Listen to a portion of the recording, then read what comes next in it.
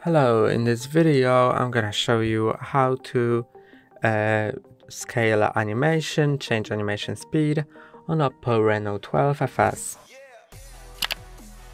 To do it, go to Settings, then scroll down to About Device to enable developer options.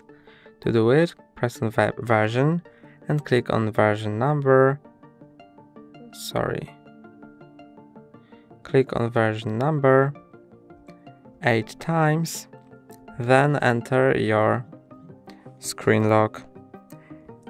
Now you have gotten developer privileges, so let's go back and go to additional settings, scroll down to developer options, and now you can scroll down to find animation scaling here, and you can change it to a lower or a higher value. Higher value will make animations